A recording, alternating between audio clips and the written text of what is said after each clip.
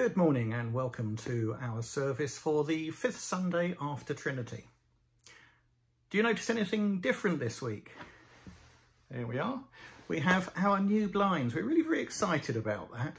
We ordered them at the beginning of March, expecting to have to wait a couple of weeks, and instead had to wait 4 months. So we're very pleased that we had them fitted this week.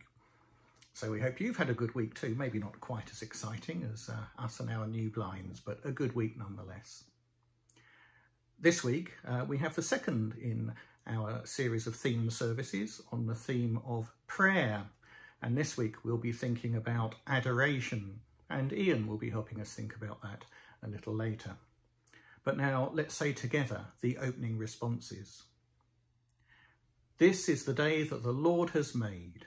We will rejoice and be glad in it. O Lord, open our lips. Teach us to pray. Lift up our hearts to worship you in spirit and in truth. Through Jesus Christ our Lord. Amen. Now we sing our first song, which is Come, Now is the Time to Worship.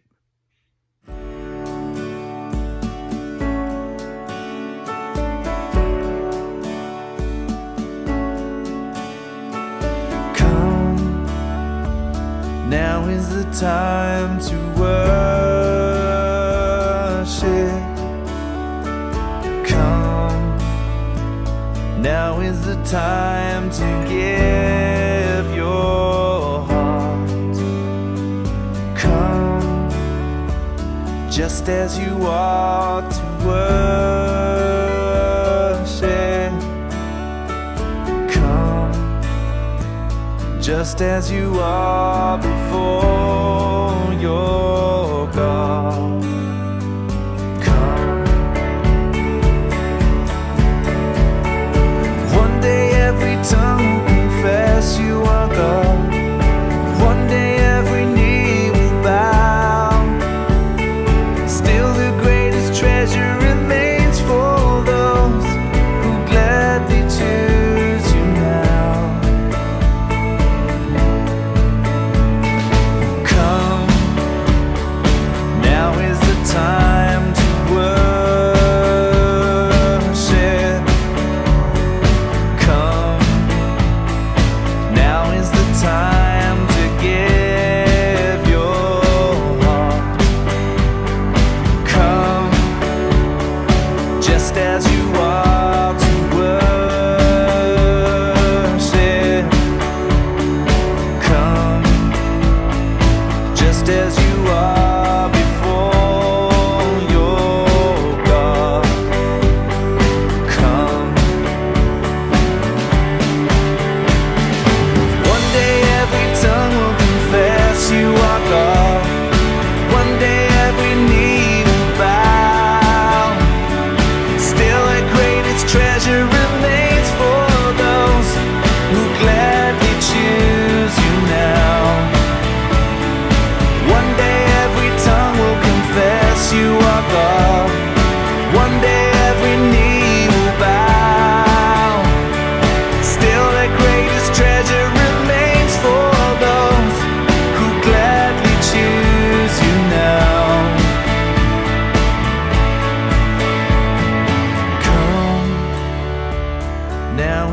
Time to worship. Come, now is the time to give your heart. Come, just as you are to worship. Come, just as you are before your God. Come, come, come.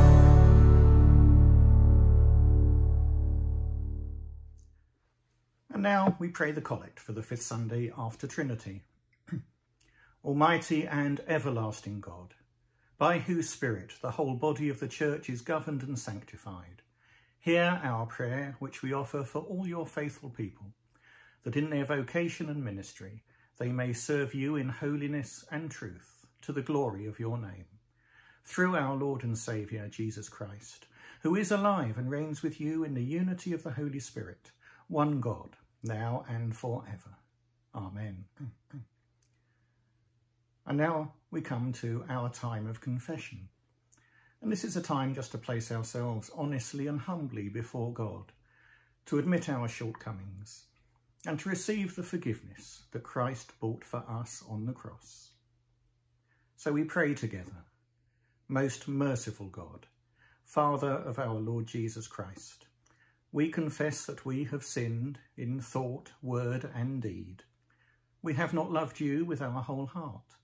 We have not loved our neighbours as ourselves. In your mercy, forgive what we have been. Help us to amend what we are and direct what we shall be, that we may do justly, love mercy, and walk humbly with you, our God. Amen. And so may Almighty God, who forgives all who truly repent, have mercy upon us, pardon and deliver us from all our sins, confirm and strengthen us in all goodness, and keep us in life eternal, through Jesus Christ our Lord. Amen.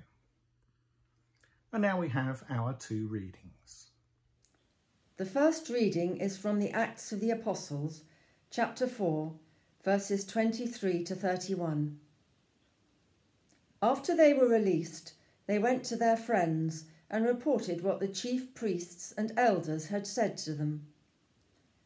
When they heard it, they raised their voices together to God and said, "Sovereign Lord, who made the heaven and the earth, the sea and everything in them, it is you who said by the Holy Spirit through our ancestor David, your servant, 'Why did the Gentiles rage and the peoples imagine vain things? The kings of the earth took their stand, and the rulers have gathered together against the Lord and against his Messiah.' For in this city, in fact, both Herod and Pontius Pilate, with the Gentiles and the peoples of Israel, gathered together against your holy servant Jesus, whom you anointed, to do whatever your hand and your plan had predestined to take place. And now, Lord, look at their threats and grant to your servants to speak your word with all boldness, while you stretch out your hand to heal, and signs and wonders are performed through the name of your holy servant Jesus." When they had prayed, the place in which they were gathered together was shaken, and they were all filled with the Holy Spirit, and spoke the word of God with boldness. This is the word of the Lord. The second reading is from Acts chapter 17, verses 22 to 28. Paul then stood up in the meeting of the Areopagus and said, "People of Athens, I see that in every way you are very religious, for as I walked around and looked carefully at your objects of worship, I even found an altar with this inscription, 'To an unknown God.' So you are ignorant of the very thing you worship. And this is what I am going to proclaim to you. The God who made the world and everything in it is the Lord of heaven and earth, and does not live in temples built by human hands, and he is not served by human hands as if he needed anything. Rather, he himself gives everyone life and breath and everything else. From one man he made all the nations, that they should inhabit the whole earth, and he marked out their appointed times in history and the boundaries of their lands.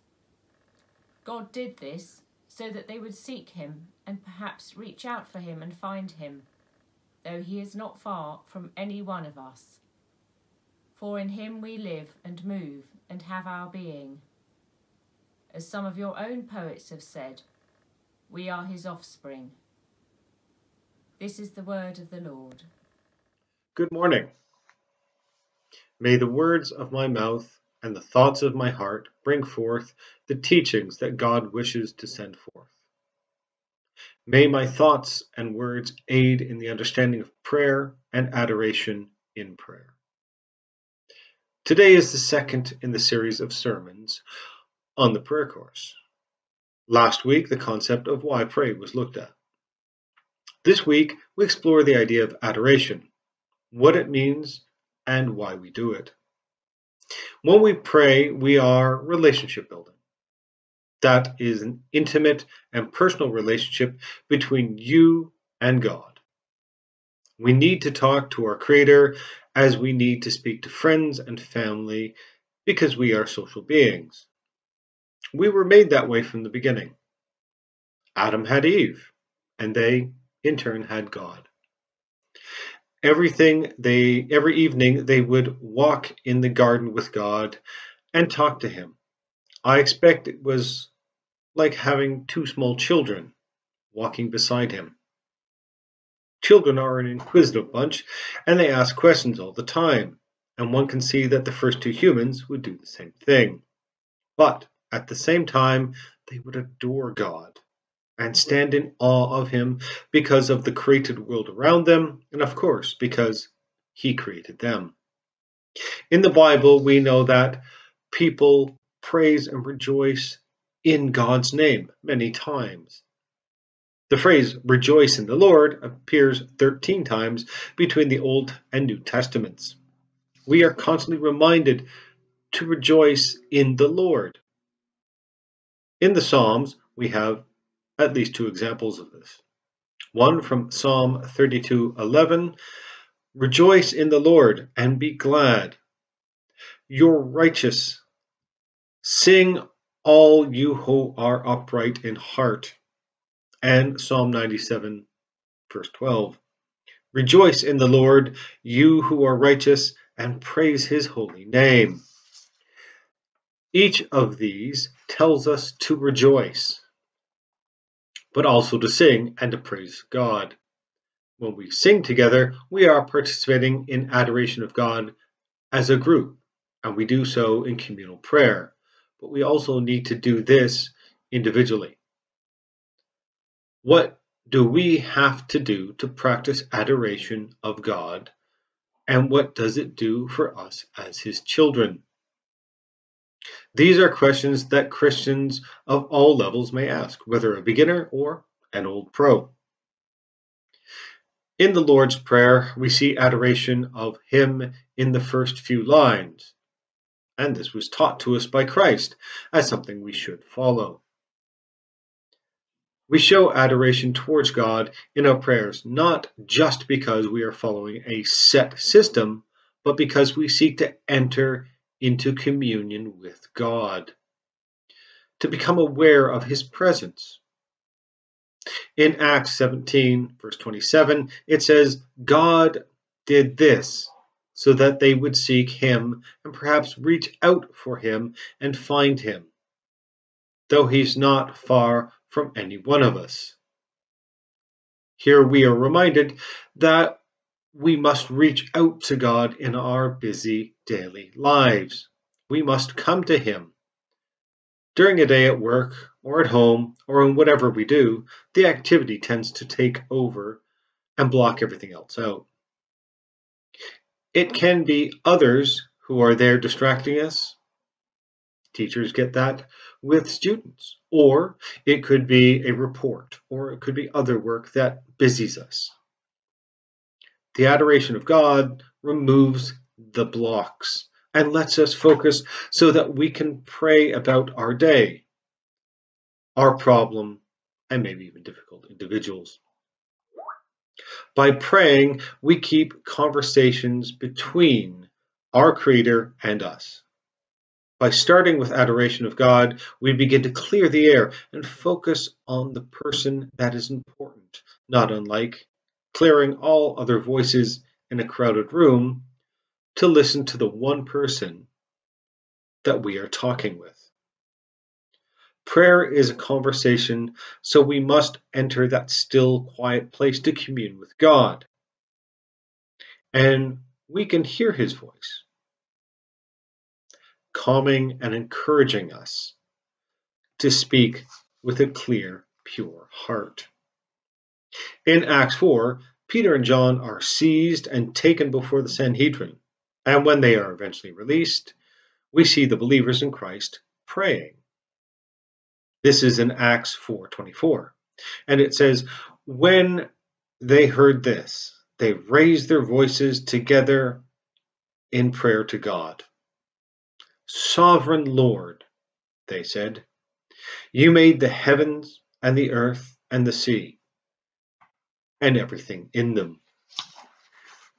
Even in communal prayer, the people bring themselves into God's presence by calling out to him, Sovereign Lord. They begin by bringing this focal point of God to all who are present. We can do this ourselves by saying something similar in our own private prayer. Having God as that focal point means we are coming into his presence, and it gives us a sense of the divine. Touching this elusive matter of divinity will open us up to all that he wants us to hear. We must remember that prayer is not just bringing our troubles to our Creator. He is also able to speak to us in that still, clear voice. In our open state, we can then discern his plan for our life and for the problems we may be seeking help for, or even for difficulties we have not yet foreseen. As we see in Psalm 139:16, your eyes saw my substance, being yet unformed, and in your book they were all written, the days fashioned for me, when as yet there were none of them. With this, we can see that he already knows what we need before we speak. But he seeks to speak with us as much as we wish to speak to him and be in his presence. As it says in 1 John 4:49, we love him because he loved us first. John also says that in this is love, not that we loved God, but that he loved us and sent his Son to be the atoning sacrifice for our sins, in 1 John 4:10. This wish for us to be with him is made in a promise earlier on in the Bible, and it appears in Leviticus 26:12. I will walk among you and be your God, and you shall be my people. Although this was made to the Jews at Mount Sinai, it is as true for them as it is for us. For he is our God, and we are the people of his pasture, the flock under his care, as it says in Psalm 95:7. And it continues, today, if only you would hear his voice. This comes through adoration and prayer, bringing ourselves into his presence, so we may listen to him. We can begin that conversation of prayer with our Creator. In the words of Psalm 69, verse 5, O God, you know my foolishness, and my sins are not hidden from you. Thinking on this, I ask, Lord, that we take what has been said here and allow your will to lead us into knowledge and understanding of prayer, so that we are better able to communicate with you and for us to be able to hear your voice more fully and more clearly. Amen.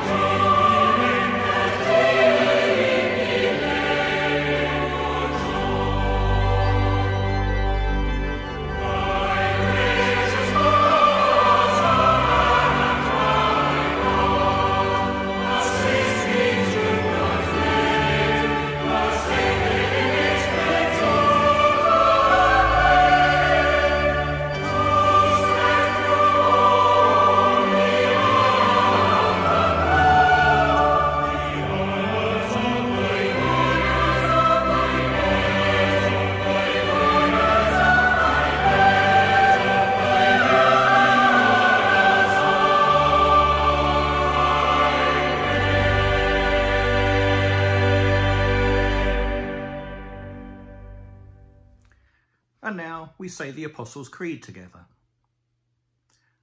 I believe in God, the Father Almighty, creator of heaven and earth. I believe in Jesus Christ, his only Son, our Lord, who was conceived by the Holy Spirit, born of the Virgin Mary, suffered under Pontius Pilate, was crucified, died, and was buried. He descended to the dead. On the third day he rose again. He ascended into heaven. He is seated at the right hand of the Father, and he will come to judge the living and the dead. I believe in the Holy Spirit, the Holy Catholic Church, the communion of saints, the forgiveness of sins, the resurrection of the body, and the life everlasting. Amen. And now Chris leads us in a time of prayer.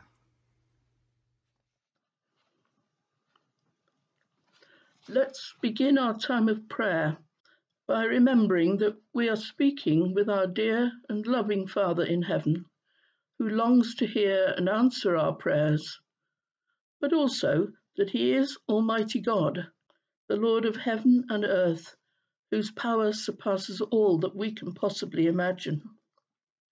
So in reverence and awe, we dare to pray. Our Father in heaven, thank you that we can come to you to bring those things that are on our hearts this morning for the world, our nation, and our friends and families. Father, we bring to you the crisis created by the coronavirus.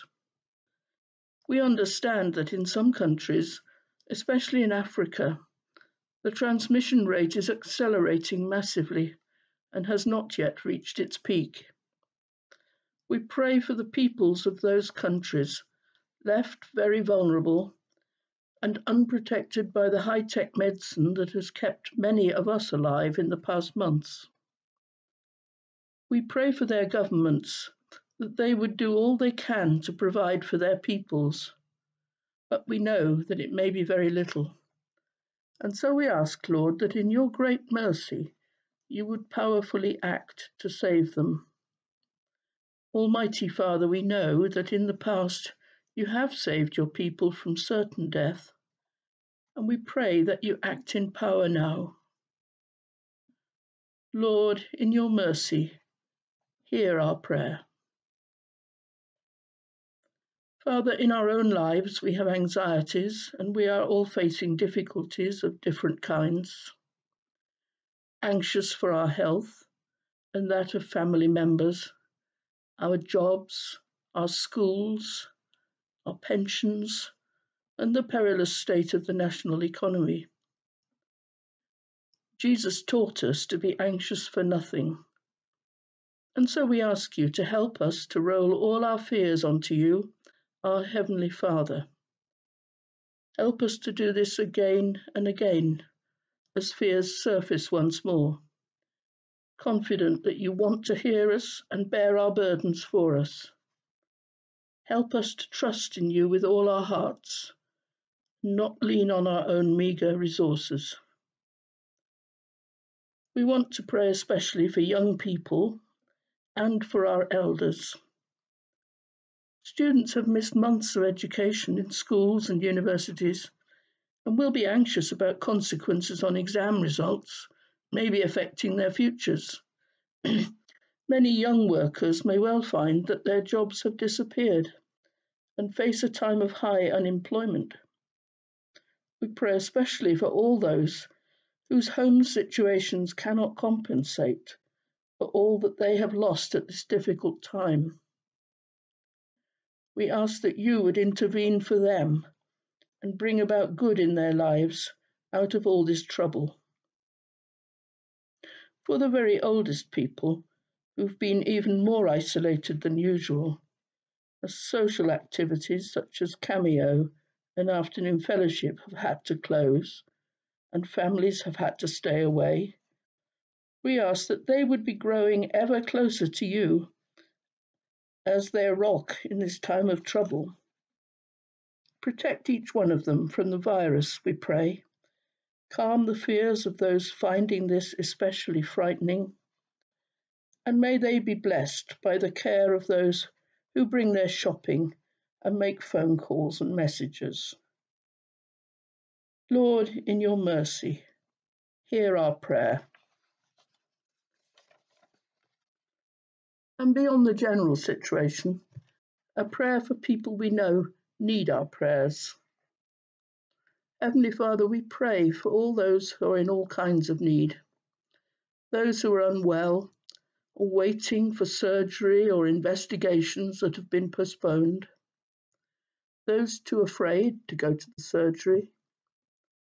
We pray especially for those we know in care homes and for the staff who work there. In a moment of quiet, we name the people on our hearts before you.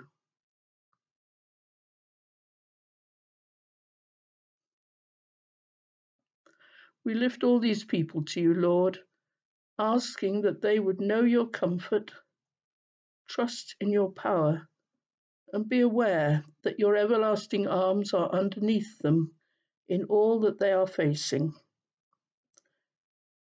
Lord, in your mercy, hear our prayer. And lastly, turning our thoughts away from our own problems, let's pray for our brothers and sisters in the persecuted church.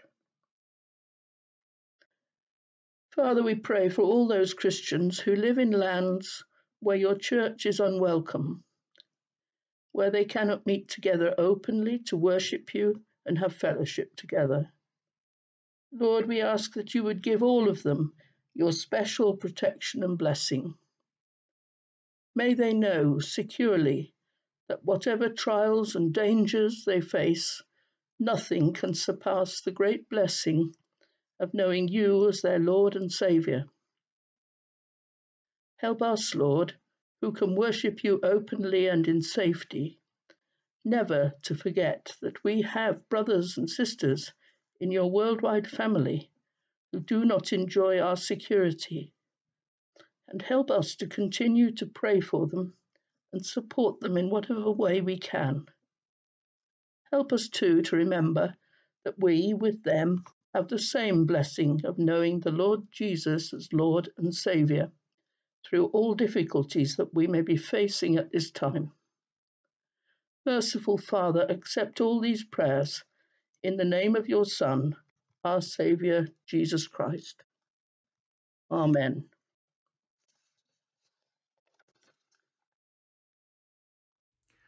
And now we pray the Lord's Prayer together. Our Father in heaven, hallowed be your name. Your kingdom come, your will be done, on earth as in heaven. Give us today our daily bread. Forgive us our sins, as we forgive those who sin against us. Lead us not into temptation, but deliver us from evil. For the kingdom, the power, and the glory are yours, now and forever. Amen. And we're going to have a notice slot this week. We don't always, but we're going to this week. Got a couple of things to share with you. Firstly, just a reminder that all three of our churches are currently open at least part of the time for private prayer at the moment. Wadhurst is open on Monday and Friday mornings and Wednesday afternoons. Stonegate is open on Wednesday afternoons and Sunday mornings, and Tidebrook is open daily 9 till 6. We're also planning to restart Sunday services from the beginning of August. There's a lot of work that needs to be done in order to ensure that that can happen safely and smoothly, and that's going on at the moment, so we'll keep you posted about developments there. Now, we've mentioned once or twice during lockdown about the work that Carolyn Cottage has done to support our community during these very challenging times. So here's Tony Buckley with an update. Tony is, I guess, unofficially the leader of the team leaders of the volunteers at the cottage. Here's Tony. Hello. For those of you who don't know me, my name is Tony Buckley and I'm a member of the Sacred Heart Catholic Church.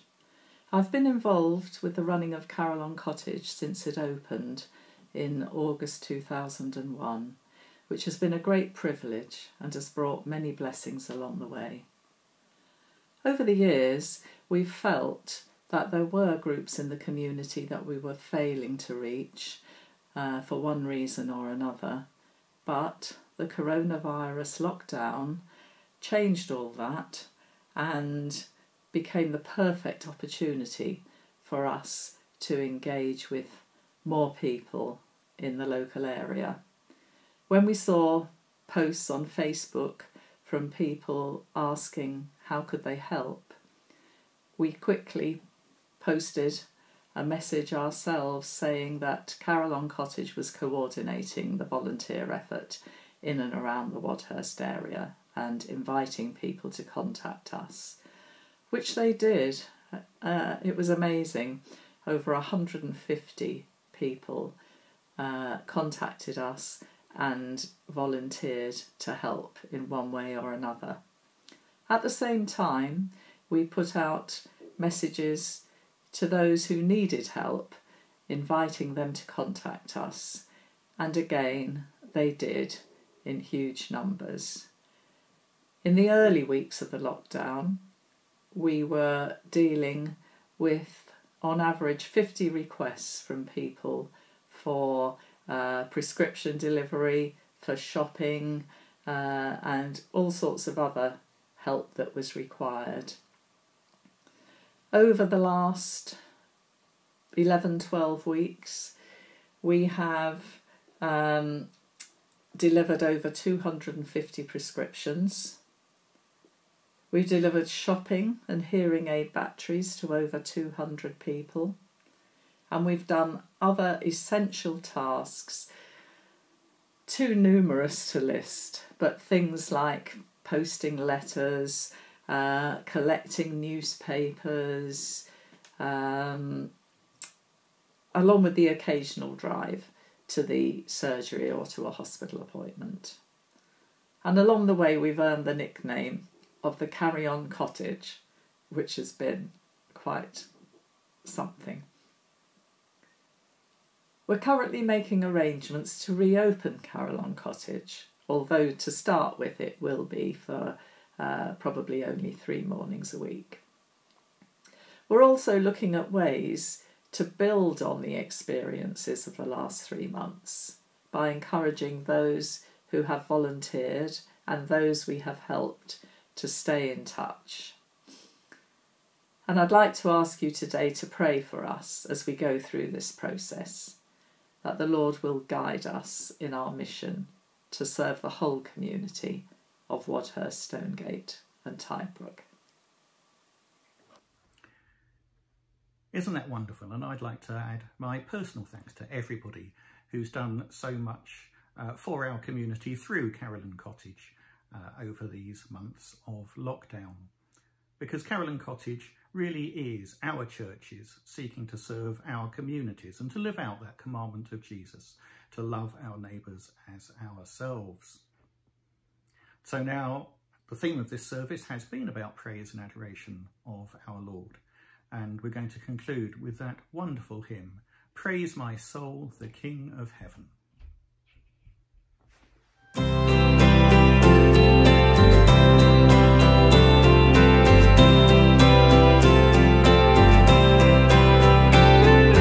Praise my soul, the King of Heaven, to his feet thy tribute bring, ransomed, healed, restored, forgiven, who like me his praise should sing.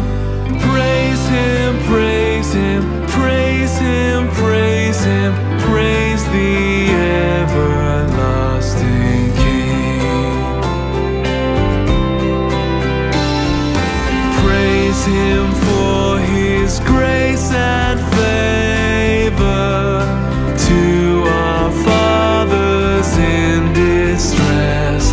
Praise him still the same forever, slow to chide and swift to bless.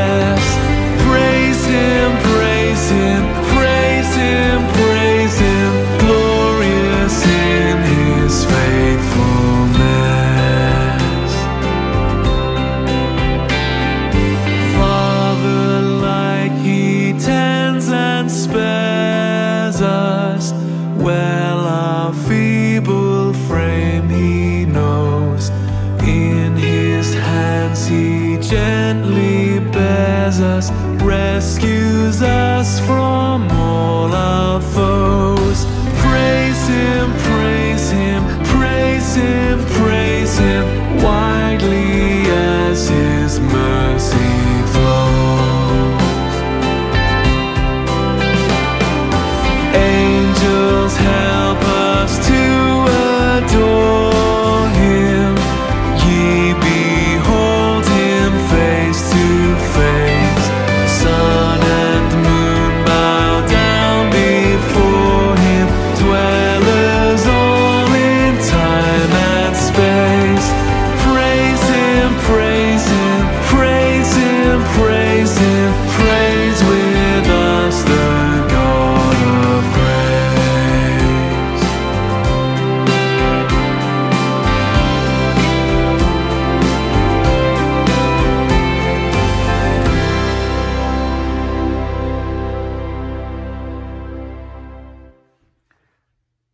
And now the blessing. The peace of God, which passes all understanding, keep our hearts and minds in the knowledge and love of God and of his Son, Jesus Christ our Lord, and the blessing of God Almighty, the Father, the Son, and the Holy Spirit be with us and remain with us always. Amen. So we do hope you've enjoyed this morning's service and will join us again next week. Next week we'll be continuing the theme of prayer and we'll be thinking about petition, otherwise known as praying for ourselves.